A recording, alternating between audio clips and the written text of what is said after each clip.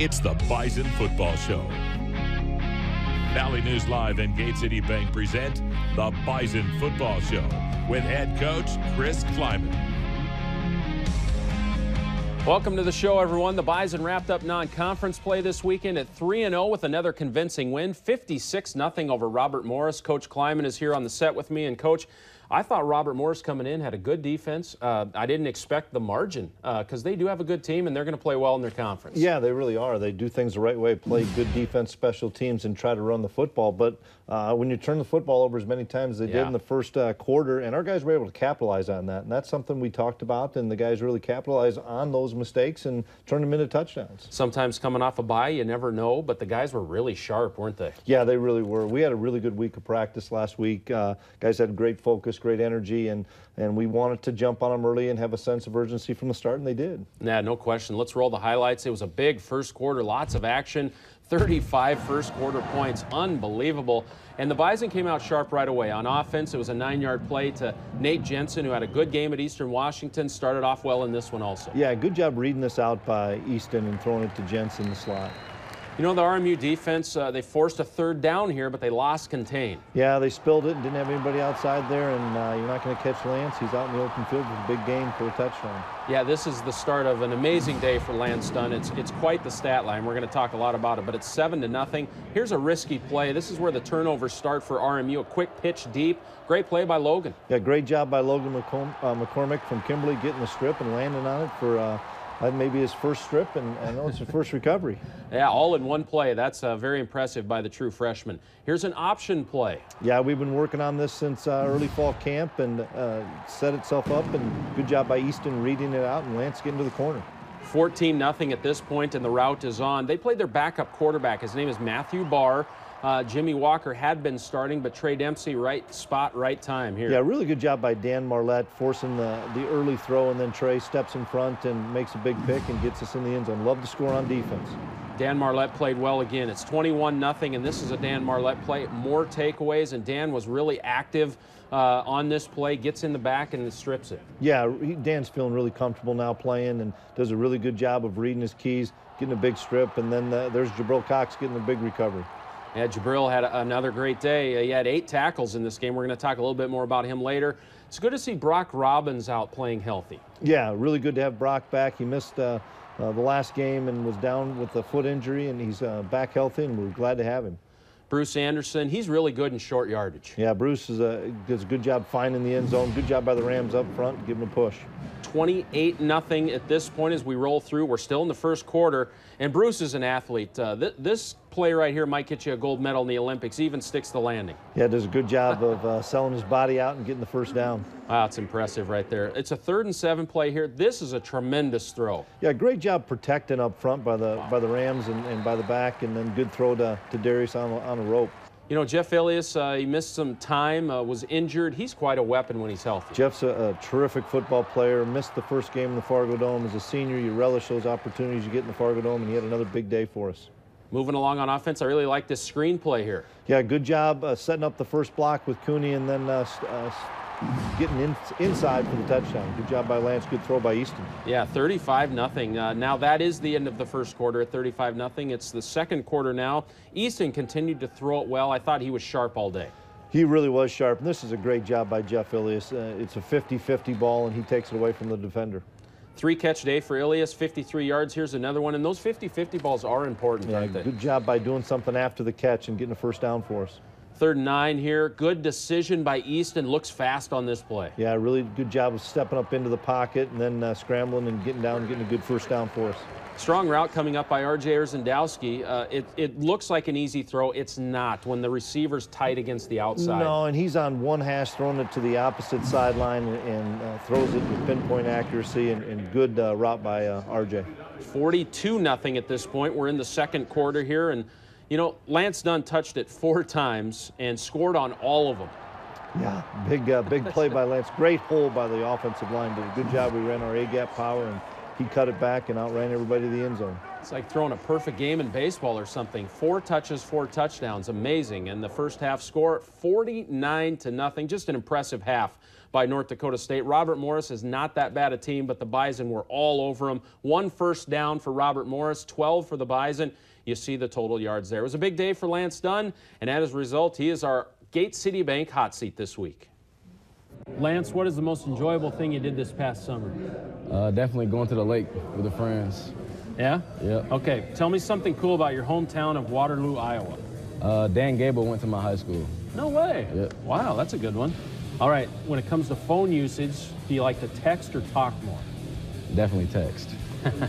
This is a fan question. If you had to give up movies or video games, what would you give up?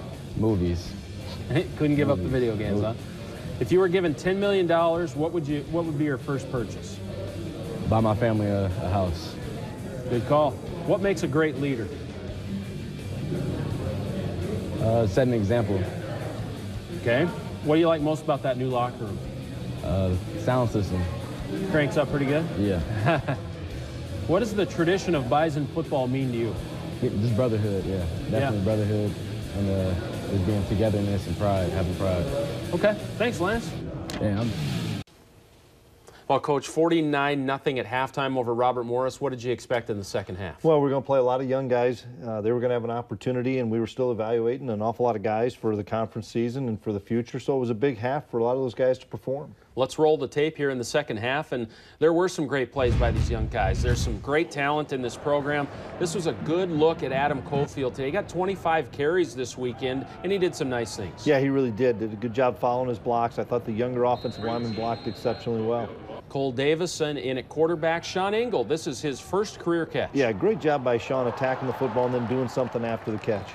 And here's another name that people might just be getting familiar with, Daniel Polanski. Pretty good throw here by Cole. Really good throw on a 3rd and long, and Daniel does a great job running a seam route and making a big catch. Well, Cole has some speed, some athleticism. He shows some of that speed here and darts right in for a touchdown. Yeah, great job reading the defensive end, and he pulls it and gets a big touchdown. Unfortunately, he gets injured on this play. We'll talk about it a little bit later. It's 56-0 at this point. And one of the guys we wanted to see this weekend was Jabril Cox. He was so good on special teams at Eastern Washington. 8 tackles in this game. He did a lot of nice things here in this second half. Boy, he really did. He felt real comfortable. He hit his fits really well, and he played a lot early in the game, too. So he's a guy that we know we're going to utilize once we get into conference play. What's his greatest asset? Here's another play by Jabril. Just length, speed, athleticism, all those things. He just needs game reps and experience. Closed out real nice there. Got the shoestring tackle. James Hendricks at safety. This is a nice pick here, and he's making good strides. Yeah, James is doing a really nice job for us at safety. Allows us to move Grimsley around a little bit, and I think it's the 2nd pick of the year. Yeah, that's great. Get down, James. You're going to get hurt here, but good play by James on this play. Yeah, excellent play. Athleticism.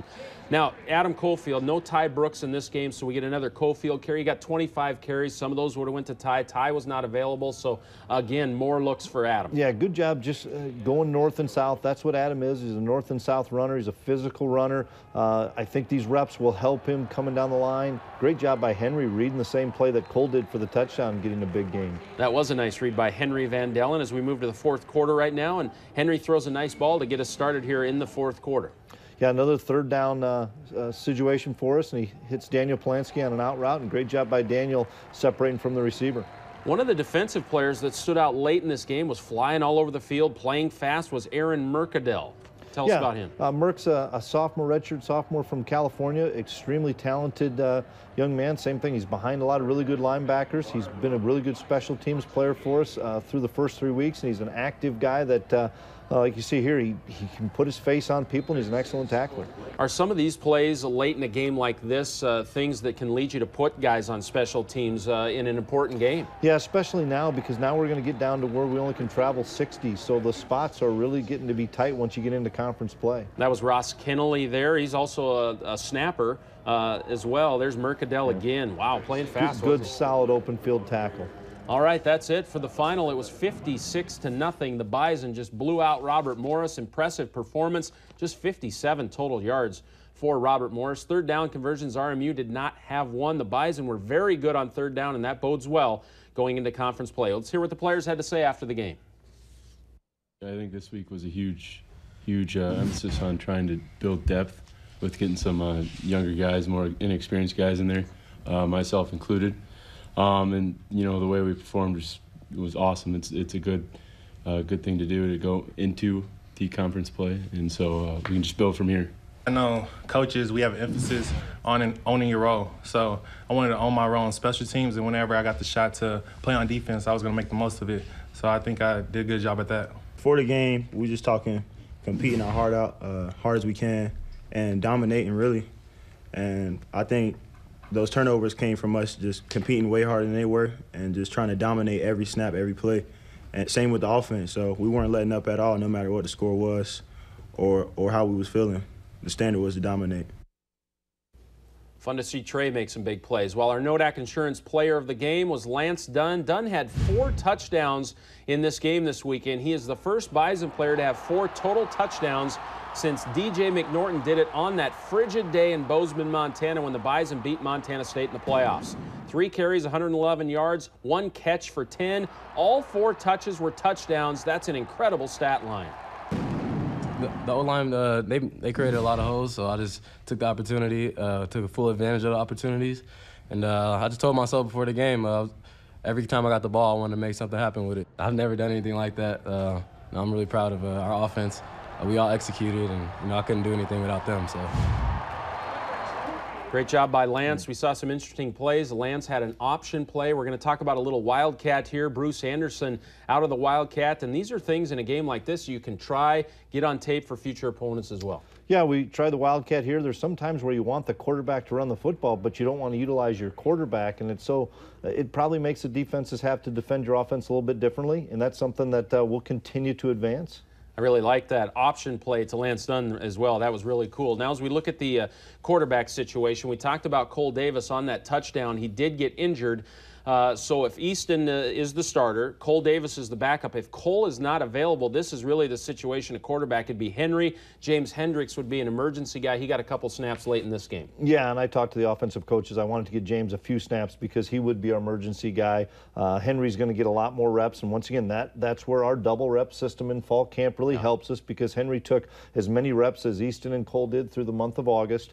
So Henry has a great opportunity this week to elevate to that backup, and then James will be our emergency guy. He still has to play defense for us. Yeah. He's doing such a great job there, but we'll give him a handful of plays offensively. James played quarterback here for 2 years. Yeah. He's a really smart kid, and we'll just kind of see where Cole's at. We'll learn probably a little bit more probably by Tuesday. Mm-hmm. Is James a guy that you can really rely on him to do anything? He's like a Swiss Army knife. You said he played quarterback, doing great on defense, but he will accept any role. Yeah, and he's so smart, and if we simplify some things for him, he understands what we're doing on defense. Now we have to get him caught up to speed a little bit back again on offense after missing the spring and fall camp. And we'll, like I said, we'll give him a handful of plays in there. But first and foremost, he's going to be a safety for us on defense. Well, we all know how tough the Missouri Valley Conference is going to be, and let's just get a snapshot through non-conference play.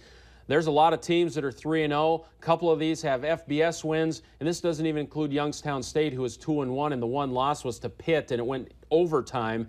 This league is going to be a gauntlet, isn't it? Yeah, it really is, and everybody has 8 weeks in a row where it's going to be fierce competition back and forth, and you have no guaranteed W on there. It doesn't matter if it's home, doesn't matter if it's away, doesn't matter what the opponent did the week before or what you did the week before. Everybody knows each other so well, and that's what makes this league so great, is everybody knows each other, everybody knows everybody's strengths and weaknesses. Kudos to Western Illinois for that 52-10 win at Coastal Carolina. That is very impressive. You know, something that happened this weekend, Coach, Target Field had a football game. It was a Division III game, St. Thomas and St. John's. This is how the football field looked. This is pertinent to the Bison because the Bison will play there in 2019 to open the season against Butler. As you see how it looks, the football field, you know, we kind of envisioned it last year when we were down there, but this is how it looks. What do you think? I'm excited. I know our players and some of the recruits that are going to be here in 2019 are going to be excited. I know all our fans down in the Twin Cities are going to be really excited. It's going to be an electric atmosphere. I hope they can find a way to get 40,000, 45,000 in there.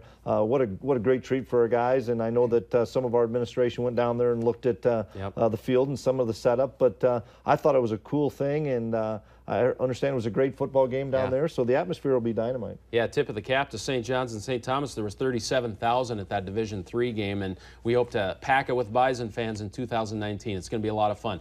The families of Bison players, what they go through and what they will do for their sons. It's a great story. Stay with us. Welcome back to the show. A lot of Bison players are from far away. Florida is really far away, so some of the families from Florida took matters into their own hands. They just moved up here, and their football-playing sons appreciate it. Beth Hool has the story in this week's Olaf Anderson Construction feature story. It's a special moment after each Bison football game that most don't ever see. The players reuniting with their families, many of whom will get back in a car or board a plane till the next weekend. But those days are over for the Andersons. It was hard traveling back and forth. The flight's not coming in like we want, so it was just much easier. A lot easier to attend this game by moving up here and supporting him all week long. Junior running back Bruce Anderson's parents pack up their life every fall now and move from Florida to Fargo. Oh, that is get to be around me a lot. You know, I get to be around them. I get to see my mom. I'm a mama's boy, so I can always see my mom. I don't have to FaceTime her no more, and I can conversate with her. The Andersons made the move last season, and the trend is catching on as senior safety Trey Dempsey's parents have followed suit. It was just so important to me to be here this last year because I didn't want to miss it. It was just so much I was missing over the years. Dempsey's mom made periodic trips to Fargo over the last few years, but his dad, Leo, has never seen him play college football in person until this year's home opener. But I always snuck the radio while I was at work, you know, so I might have not been here to see it, but I heard it, you know, and it was awesome, nothing like it. To leave Florida, where they've been their whole life, and just come up here and support their son in my last year, it's just great. Shows true love from the heart from my parents. Well, the idea is to celebrate their boys' successes. The Andersons moved to town last year on one of the hardest days in Bruce's college career. I could imagine being at home and seeing my son in so much pain and not being here. So for me, that was awesome just to be here. That was the first time he had really suffered an injury like that, and being away from the game so long. And I think us being here helped him get through that stretch. Back healthy and ready to attack his junior season alongside Dempsey, aiming to leave NDSU with another national championship. These two young men agree the support of their families is making a difference. They keep me very sane. They keep me grounded. So whenever they're up here, you know, they just keep me level-headed. Keep my head straight, keep my eyes on the right target, keep me focused, mainly. Reporting for the Bison Football Show, I'm Beth Hool. Coach, that's two great families right there, and a commitment by the parents. The kids appreciate it, and it shows a lot, doesn't it? It really does, especially coming from that far away. It's so neat when we go on a road trip on Friday night. All the parents are hanging out in the hotel lobby. It's great for our players to be able to see their parents. Great for us coaches to be able to interact with the parents. And I know, like, you look at Demps and Bruce Anderson, they're eating pretty good during the week because mom's cooking food for them, so they're excited about that. You know, all the families, they really go through a lot of commitment to watch their kids play football. It's across the board. It's not just the Andersons and Dempseys. It's pretty neat to see all those parents there at the end of the game. Yeah, it really is. They travel. Everybody, you know, our Bison Nation travels, our families travel. It's a neat thing to see after games, especially on those road trips, when all the parents are standing outside the locker room greeting their sons. And I know our players really appreciate seeing their parents after games. Oh, no question. Hey, in this week's Peterson Farm Seed Future Crop of Bison, Logan McCormick from Wisconsin is playing right away. And he played very well against Robert Morris this weekend. He played for Kimberly High School in Wisconsin, and Kimberly is a juggernaut. 56-0 while Logan was there. Kid's a winner. He says since he is playing right away at defensive end, he just needs to be a good listener. I just want to take the coaching that Coach Williams has given me and work on it every single day. We obviously watch film on practice and game film and footage of the other teams and stuff like that. So just getting better at the fundamentals and the basics, that's all I really care about right now, is making sure I'm doing all my right read steps, all that good stuff. Before we talk about Logan, Kimberly High School, 56-0 when he was there, 4 state titles, and that's a high level of football. That is unbelievable. It is. Coach Jones does a phenomenal job there, and we had him up for a speak at our clinic, did a great job, and what a great program, and you know, Logan, what a mature young man. And he, like you said, came from a great high school program, knew how to transition into a college, very physical player, real excited about his future. For the record, that's Colton Heagles High School, too. He came ready to play as well. And Logan, coming from that high school, probably helped him be ready as a true freshman. Yeah, and the fact that he won. You know, being able to understand how to win, the culture of winning. There's a culture of winning at Kimberly. There's a culture of winning here, and I know that helped him. And like you said, he's a great listener because we have some phenomenal defensive ends that are older upperclassmen that have taken him under his wing and really helped him. That's great. Keep it up, Logan. Great job. Coming up, Missouri State for homecoming. It's a big week, Hall of Fame week for the Bison. We'll set it up. Coach, it's the start of conference play. That's always an interesting reset, isn't it? Everybody's 0-0, and you have to kind of refocus, especially with the Missouri Valley. It's the toughest conference in FCS. Yeah, without question. And every game's a new battle. You just try to go 1-0 for the week and win each day leading up to Saturday. We all know that anybody can beat anybody on any given Saturday. Missouri State right now is at the bottom, is in our Verizon look ahead, but Coach Steck is doing a good job. They have talented players, and certainly nobody is a gimme.